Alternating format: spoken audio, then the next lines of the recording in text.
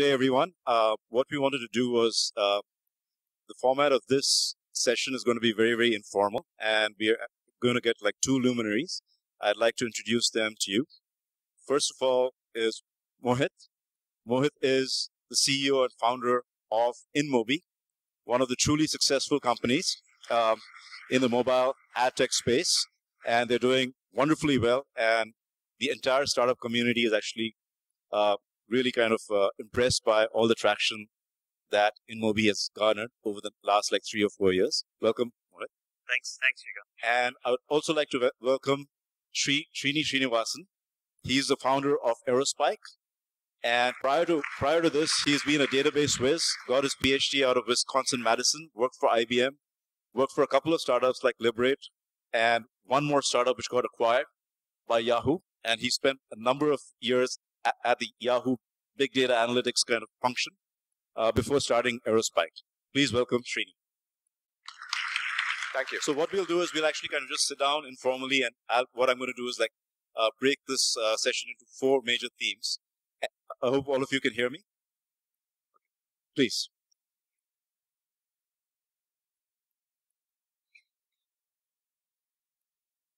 So we'll start with Mohit first. Mohit, in today's world, a startup is no longer a startup what it used to be like in the 1990s when I did my first startup. Everything moves fast. There's velocity of business. There's veracity of information that you want to actually provide to your user base, especially being mobile, online. So could you just talk us through some of the challenges from when M-Code started, became InMobi, and all the things that you have to deal with, not only on the business side, but the technology side, etc. So before I delve into the history of M-Code and InMobi and the scaling, I just want to mention a very, very unique fact about me and Srini. So I have a very special bond with Srini. When I was coming to India from US to start this company, Srini was sitting right next to me on that plane, and we started chatting, and he said, "So what do you do?" So I said, "I don't do anything as of now. I'm going to India to start a company, something to do with mobile." I just gave him the vague idea, and here we are, I think. Then we met after 3 years. M-Code became InMobi, and Srini launched his own company, and then he wanted to basically walk us through this unique product that he built for ad technology. So that's where, sometimes things are meant to be, and it's glad to be here with him. So answer to your question is, I think we knew when we were founding a startup in mobile that the whole domain is going through the explosion. And just to give you a sense, M-Code initially was a search-based mobile startup. It was very much like what you see today, Groupon, something on mobile, short SMS and all those kind of things. In 7 months, that model failed, and we figured out we were ahead of little time, and we needed to re-engineer whole thing. So we pivoted the whole model again to mobile advertising the way it is today, very contextual, based on the user, and it's basically on app and mobile, and we rewrote all our software. And as soon as we basically got first to customer, the server crashed, because we were hoping that the whole thing was designed for 100,000 requests per day, and we thought this is a pretty huge volume. I mean, who would have thought? And then there used to be a small publisher, even in those times, who was selling this ringtone and music, and within 2 hours the whole server crashed. And that's when we realized that we are in the world basically where number one matters. Eventually you need to be ready for all these eventualities way ahead of time, and that's where we were early in the game. We heavily invested on our data system, not only on the batch side, even on the real-time processing and the traditional databases system. So in that sense, I think we took some early calls, which has helped us over here, separating our application, that what can be processed through batch, what can be processed in real time, and what can be done in a classic database system. So I think some early thought, early thinking, and some good calls, I would say we have been lucky in that way, has helped us. So today you find yourself at stupendous volumes compared to what it was maybe 4 years ago, right? Could you just care to shed some light in terms of how many data centers you have? What is the volume of data that you kind of process, say, on a per second basis and on a per day basis, and how many ads you serve? So currently, basically, we are serving ad in at least 165 countries across the globe. So every second there are around 125,000 requests per second that hit our system. Our data center are located 4 continents across the globe, so that we can reroute the user to the best possible location based on their own location because of latency. And in ad tech, it's basically a three kind of major processing that happens. The first one is the enrichment of the data. As soon as a request comes in, how much you know about the user. We have a lot of cached information where we want to see what do I know about user, what he likes, what he doesn't like. And then the second process is after enrichment is the inference. Sometimes you get a lat long, which doesn't mean anything, but then you start to figure out, hey, this is the point of interest. This is what is going on in that place. So those sort of inference is made over there. And the third part is auction. And all these 3 things generally needs to happen in less than 20 milliseconds. So 120,000 requests per second that we get, we have to process them and respond in the best possible way in 20 milliseconds, because mobile world is very latency sensitive. Within 100 milliseconds, if you don't respond, generally your request is terminated, and that's the opportunity lost. And in order to do all these, we roughly generate 50 terabyte of data every day. We have more than a petabyte of active cluster where we do all these number crunching, science, analysis, whatever needs to happen, and that is sent back to these application server that cache information, and they process it all on the real time. So these are some numbers.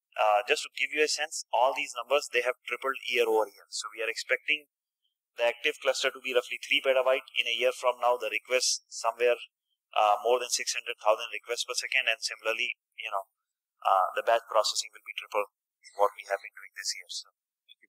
So now, coming back to this old kind of association that you have with Srini, I'm sure it had nothing to do with you picking Aerospike very early, but you're one of the early adopters of Aerospike and actually had fun with it, let's put it that way, and it's actually served you well. Could you shed some light on that?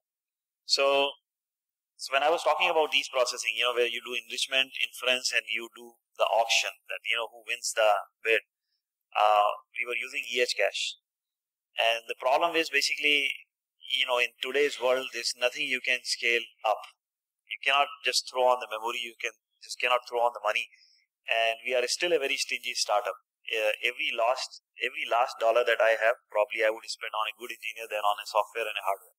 So that's the philosophy I believe in.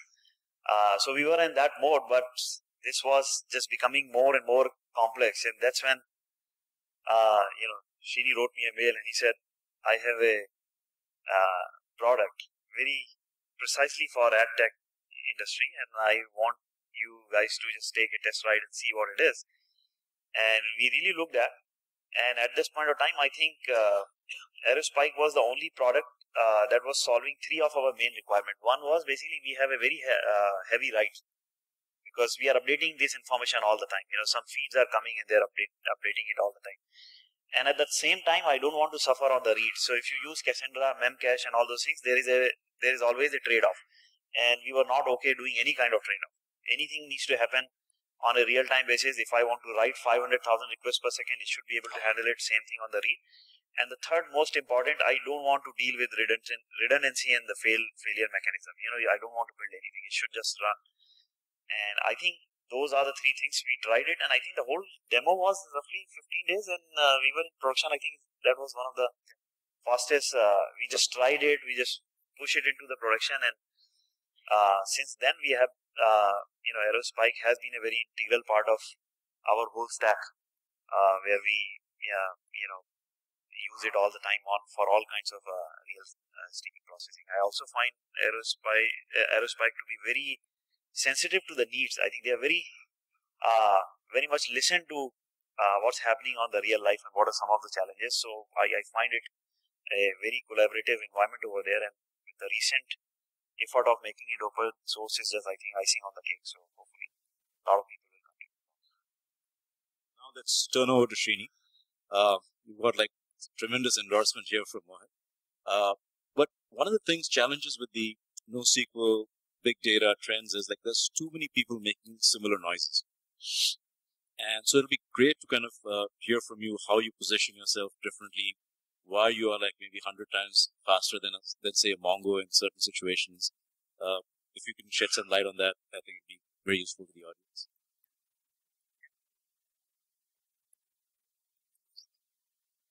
Now? Okay. So thanks, Mohit, for sharing that, how we met and so on. One of the things, before I go into answering Srikanth's question, one of the things that has been most valuable and most, that I've most cherished about, Aerospike, and the fact that, founded it with, of course, a colleague, who was here last year. Brian was here last year on a keynote.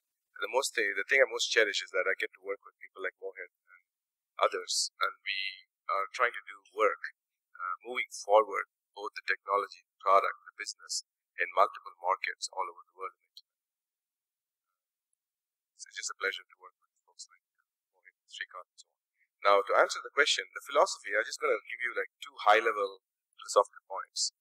One is Aerospike. When Brian and I met, we discovered, or I think Brian discovered it first, the presence of SSDs and how storage has changed forever. The example I have is, if you're here in Bangalore, a main memory in terms of distance is probably like 2 or 3 kilometers away. Rotational disk is really California. What SSDs give you is, maybe UBC. So now that you have difference between here to UBC and here to California, you can build a database by rewriting, not just based on SSDs, but also multi-core, better processors, better DRAM, and so on, something which is 100 times faster. So we went up and did that. There's a whole bunch of details you can go look at. The code is open source. The second part is actually relevant to what Mohit talked about. I was at that time at Yahoo, and Brian was in other companies which were on the internet. What we repeatedly saw was the difficulty of building Google scale things. Google had solved it, of course. What we at Aerospike wanted to do was to build technology which enables other people, like Mohit, for example, a good example, but several others of our customers to build the Google scale applications. 4 years later, we're sitting here, and InMobi is definitely Google scale, and we have 9 of the 15 non-Google Google scale companies as customers. So that is kind of to answer your question. So a couple of things. You mentioned open source. I think when you started, the first few versions of your releases were not open source, and now you're focusing on that. Please give us a little bit of insight in terms of what that roadmap looks like. How do you want to build that community? Because competition, I would call them competition, but other players in the space like MongoDB and Clouds, etc., have actually put things out, and that becomes very critical also in terms of adoption both within your customer base and outside. So when we started the company, both Brian and I, even in the early days, almost 4 years ago, had discussions about making a product open source.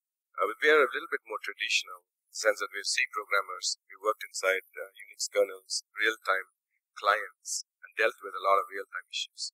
What we wanted to do was to build a technology and prove it in the market before we kind of donated it to the community. And that's precisely what we've done. We have used the most highest performing internet applications as a test bed to prove out our technology. Now that we know that it actually does work better than everything else out there in a class of use cases, we would like now the community to kind of take benefit from it, of course, but also start contributing to it. We do realize that in every company that you can think of, the smartest engineers are outside the company. So we just wanted to make sure that we built something which was valuable enough for these smart people and then share it with them. The second thing is we believe the time is right currently with crossover from internet-based enterprises to the general enterprise area. So that's it. So from a traditional brick and click perspective, you're out there selling now and you're seeing some traction in the financial services space in addition to mobile app dev and all the next generation plays. So in the context of traditional brick and click, how did that success happen in the first place, and how is it positioned vis-a-vis? Because they have myriads of database technologies inside, they have tools, etc. And this is yet another new thing. Yeah, I think some of the interesting things is you got to look at the trends. I mean, if you look at the evolution of database technologies, a lot of them happened in the enterprise 30 years ago, 20 years ago when I was doing my PhD and so on. And then, for whatever reason, the problems at the enterprise level were solved. All the new data problems were happening on the internet side. And there's no kind of surprise that a lot of the new databases, the NoSQL databases, if you will, were all products of internet companies.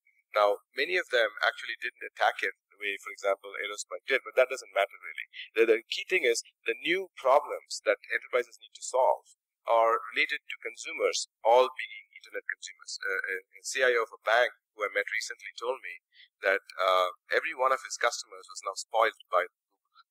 What that meant is they want instant kind of access to their information, and they wanted consistent access to the information. And that's kind of the difference, right? I mean, some of the things we talked about in the internet are about speed, scale, and reliability. Speed actually provides you scale and reliability. That kind of what we've found at Aerospike. Enormous speed provides you enormous scale and enormous reliability. And that's what folks like InMobi are benefiting from. Now, to cross over to the enterprise, we also, from day one, we are a traditional database. So we care about consistency and safety of the data above speed and scale and reliability. So having all four of these enables enterprises now to service internet-like applications. So that's the trend we should be looking forward to. Thank you. Mohit, back to you. A couple of things. Whenever you are in a startup environment and you're dealing with another startup who's part of your technology stack or a critical part of your technology stack, it is very critical that enough innovation happens at both ends and both people actually kind of go towards the same goal, because otherwise it could be a disaster. Right? So in this case, it's obviously worked out beautifully in the context of Aerospike. Have you actually contributed a lot of ideas back to Aerospike, and have they actually come back? Has it been a very, very good symbiotic relationship, and is that critical? Yes, I think it's very critical, and I believe if you are a startup, it's always very beneficial to work with a different startup, because they understand the pain point, exactly what you're going through. They also understand that money will be a problem. It will not be spent very easily. And they also understand that, we are in this together, and it needs to be a very collaborative approach. So I think whenever Srini is here, I think we always catch up.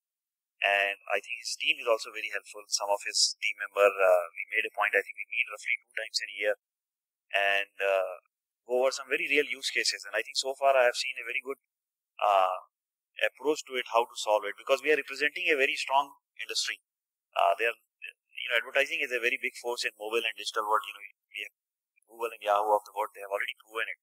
So it itself is a pretty huge economy. So the problem that we face is not something very unique. It's very generic.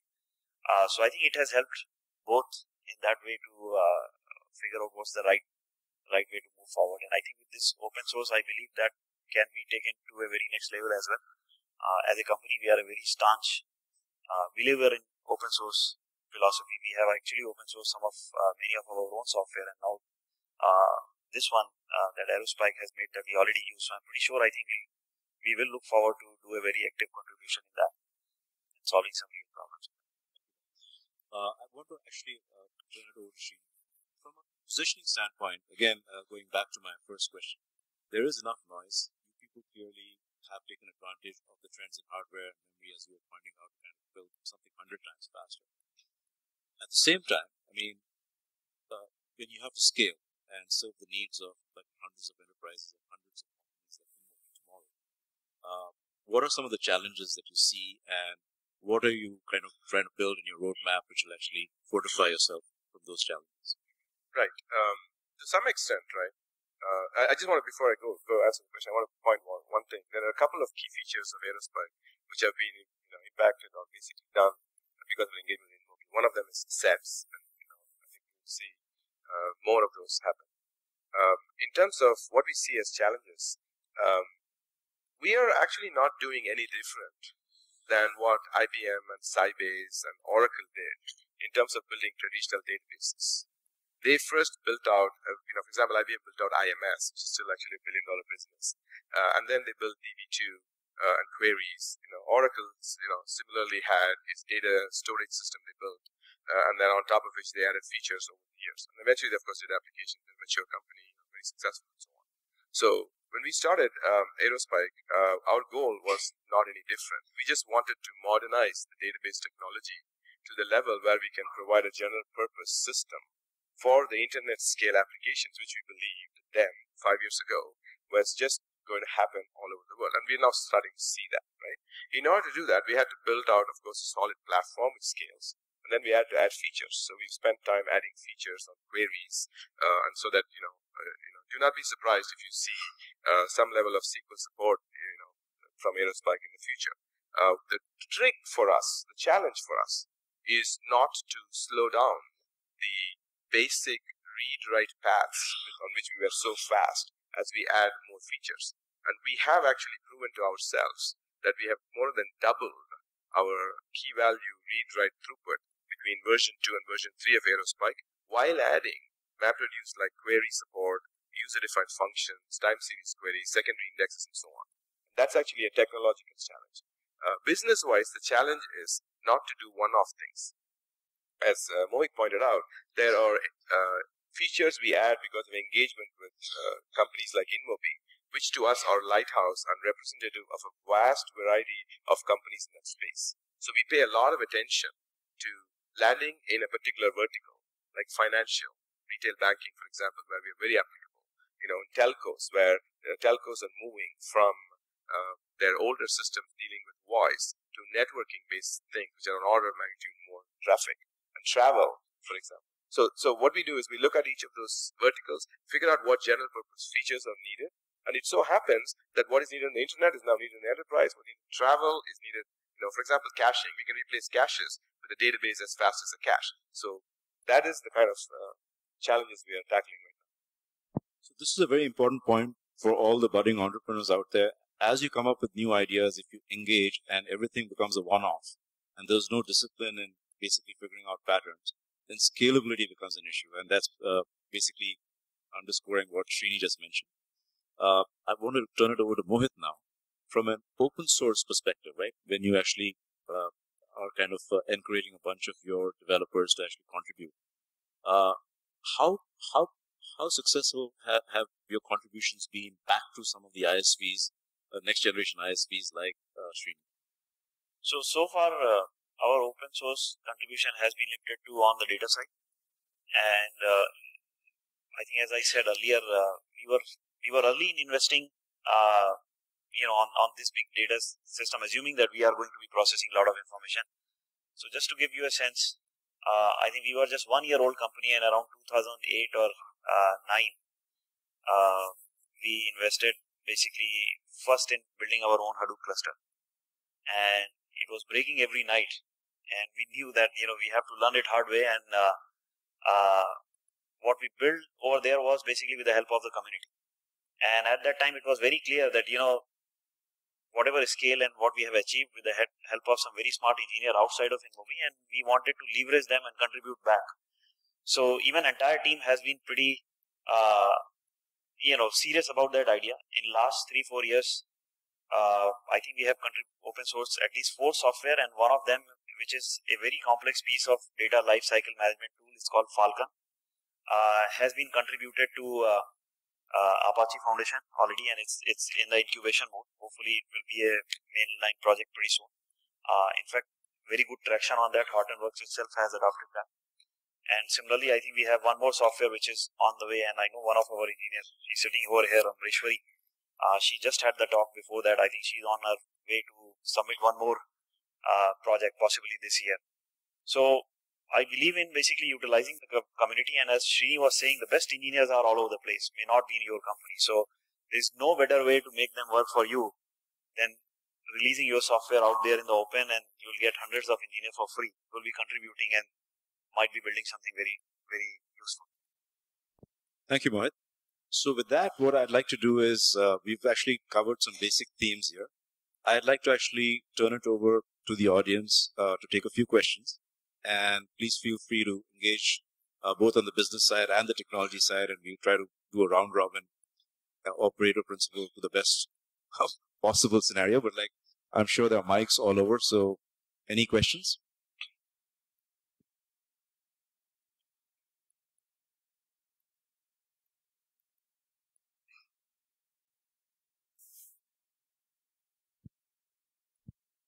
Please announce yourself, company. I'm Akshay. I work at Hacker. So my question is really about the business side of things. So what do you think about content ads? So, as we've all been seeing on the internet, banner ads are being really ridiculed by the audience. People are actually saying that it is actually annoying to see banner ads. So, how do you see content ads as a future, let's say, after banner ads? Do you see it being the future? Do you see it completely removing banner ads, let's say, 10 or 20 years? So I'll have Mohit answer that. So yeah, I think there's sort of a backlash going on for banner ads. The main reason is they appear out of nowhere, and generally they are not aligned with the aesthetic of the content, and sometimes they look very different in that schema as well. So I think with the new trend is, and I think we are also very ahead in that, it's called native, which means you have to basically adopt to the environment you are in. So short answer to your question is definitely I think in mobile, everything is moving towards very relevant native content ad, and it's not there yet. Banner is still a huge part of monetization, but I think it will completely shift over there.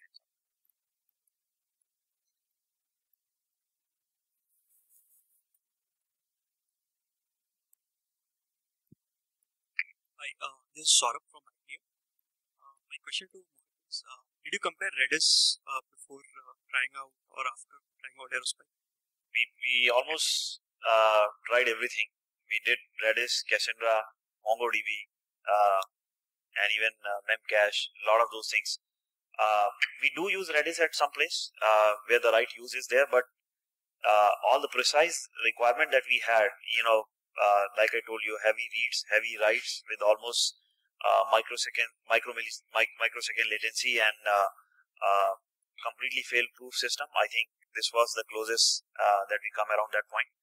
And there's always in a startup, you want to focus on 10 things and you want to figure out what are the 4 that you are going to work on so that you do a really good job, and what is something that you can use out of the box that works. So in that entire decision, I think Aerospike really How do you compare Redis with Aerospike?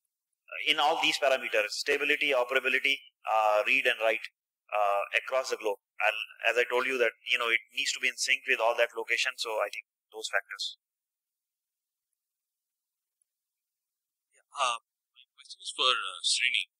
So I kind of heard MongoDB being mentioned in the discussion several times here. So I mean, looking at Aerospike as more of a very enhanced key value store, does it really, compare with Mongo? Because Mongo has a right now it has an aggregation framework, it has a quite an advanced query engine, right? And also if you look at something like Couchbase, which builds on CouchDB, you have prepared queries and it is in memory. So, how do you really compare as a use case, Mongo or Couch? Yeah, so the way I look at it, Mongo, of course, does a good job of content sites and so on. Think of Aerospike, I'd rather not get into too many product-to-product comparison here, but what I would tell you is there are use cases for which I think Mongo is the right thing. There may be some use cases for Couch, but if you're really looking at read, write workloads, if you're looking at continuous uptime, if you're looking to bet your business and not be called at night, those are certain characteristics of a workload. It's not just high transaction throughput. What high speed of transaction throughput at low latency gives you for reads and writes is the ability to deal with failures seamlessly. So you can still be running 10,000 transactions per second on your system, while 2 nodes have failed, 3 more are being added because we can do 1 million in a node. It's not like the application needs 1 million.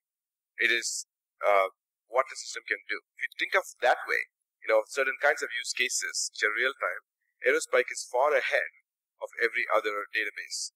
Mainly because we are, as Srikanth also pointed out, we focused on getting the most out of the latest advantages of the hardware. So we are actually riding the Moose Locker, even software. So that's all. So I remember from one of the benchmark that we had with MongoDB in early days. So in our key value store, there was around 1 billion values, and we were doing a full refresh of it. And at the same time, we wanted our system to up. We should be able to query it without a sweat, and once the whole merge is done, it should flip to new store. I think in early days, 3-4 years ago when we tried, there was a corruption problem in MongoDB. Whenever we are doing a lot of frequent updates, that was one issue that we faced over there. I don't know where it is. Yeah, one last question. I kind of, I've personally been looking at evolution of Aerospike as the releases have gone on and the clients have developed. I kind of feel that you guys really ignored the Python community, because over the years the client for Aerospike, which has stayed on the Citrus list, you haven't added the features to the Python client. It's just remained there. I mean, is there a reason for that? No, we're actually working on it right now. The only reason is we're a startup and we focus on various things. And I think it is now of very high priority right now. In fact, we've had a discussion on it just yesterday. So, yes, you will see it in the future. And please do post to our forums and make your voice heard. That's how we kind of fuel some of these requests these days.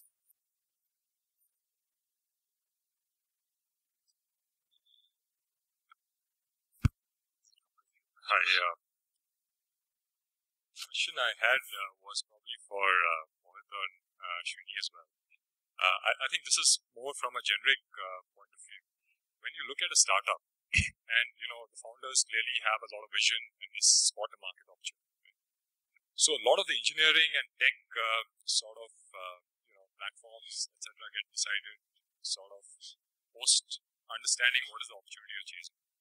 On the other, so one is chasing the opportunity at the right time, scaling fast, and probably being the first mover in a particular space, and that's probably how you get funding as well.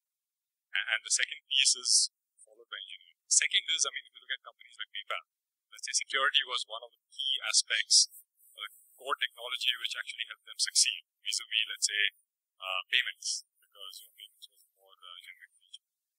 So when you look at, let's say, InMobi as an example, and how you've scaled up and how you've got funding, how do you sort of really evaluate, both the factors? One, is it the vision, market opportunity, followed by engineering, or is it something unique from the technology side, which then differentiates you, and then you can decide which opportunity to chase based on what you're essentially good at. So I'll give you my sense, and then Srini can give about Aerospike. So InMobi, so we are not a software company, so we don't build software and sell it. So our proposition is a very, very different user base and app ecosystem monetization basic proposition. So we are always very driven through the vision that we have. And the vision that we have is basically just fueling the growth of this mobile ecosystem by providing monetization to publisher, by providing right audience and user to advertiser, and simply user the great experience and the most relevant ad. So for us, decision is generally led through that, but at the same time, we also want to make sure we take pride in what we build, and we build it to scale and we build it to last. So platform has been a very integral part of our engineering and technology organization. There are specific platform teams who and they are mandated to not worry about context and business, but worry about a technology problem that will help to solve that business problem. So I think that's the balance that we strike. But if I have to take a hard call, it's always we'll go through the vision first, and then we'll invest on the technology. We are actually a startup as a purely technology company. The one thing I do believe, which kind of drives us as a company, is that software, I don't know if those of you read Mark Andreessen's article on software eating the world. I'm a big believer in that. In fact, my whole career has been that. And what that means is you do expect hardware to double, whatever, every few years, all kinds of innovations to happen. Now, the goal of a software company, in this case, we chose to focus on a fast, reliable database, which is also consistent. That's just the problem we're solving. If you had a product which would actually do that on the hardware, and as hardware continues to improve, you can not just go at the rate of Moore's law, but you can go faster. Okay? If you look at the big data business, this is the business opportunity part. Technologically, we want to build the fastest, best, whatever. But why do we do that, right? We do that because, and the timing has to be right also. Big data has been growing way faster than Moore's law in terms of how much data has to be crunched to deal with real-time access. Now, if you had something which a software like ours can now we have a problem which it will solve, which other people can't. Now you have both, right? Just doing technology for technology's sake is not definitely something I'm interested in, and I would have been in research if I wanted to do that. That's perfectly fine. There's nothing wrong with it. But they are really looking at 10-year-old, 5-year-old kind of improvements. We are looking at how can we sell more customers, expand the business with the technology that we built today.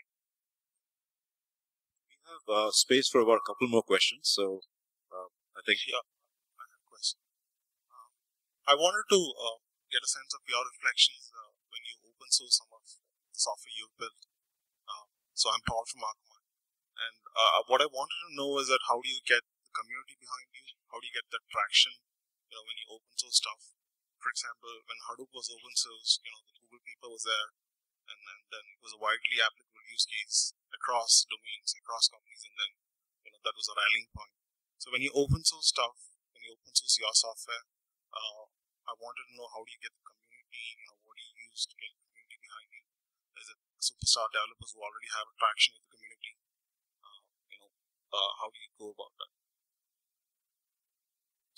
So the first thing is basically, when you're doing open source development and you are planning to open source some of your software, it's very important to understand whether it's generic enough and is solving some real problem that can be applicable to several other people. So, if you are solving something very specific to you, probably that software may not be a good candidate for open source.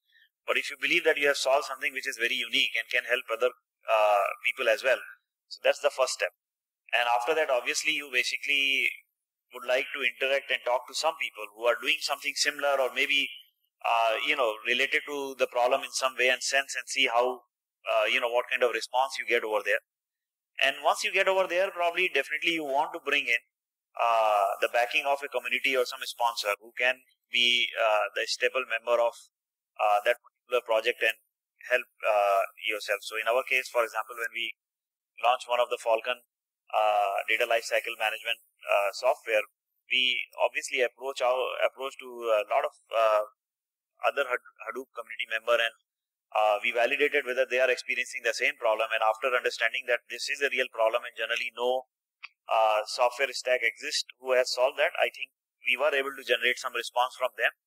And I think in 1 year, there's a lot of community people now behind this as a software. So it's a process, one step at a time. But as long as the problem solved is meaningful, the software approach is generic enough, I think community contributes to it. If I may add to that, we are new to this process, but here is what we are doing, because it is usually an open source company which goes closed source. I don't know if any other company which is closed source has gone open source at this level that we are trying to do here. But here is what our basic thought is, right? We have a community already.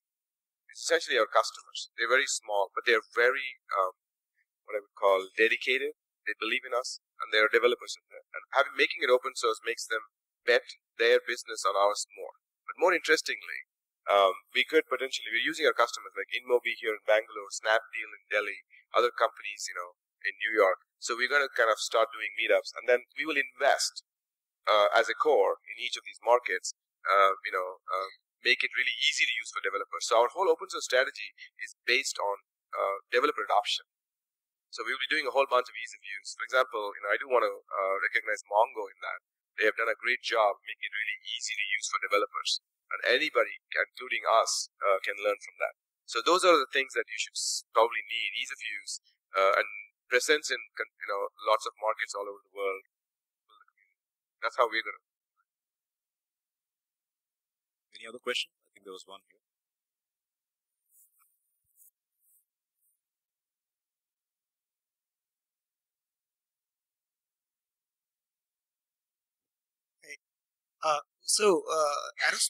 Aerospike as a database, it seems quite apt for financial services space.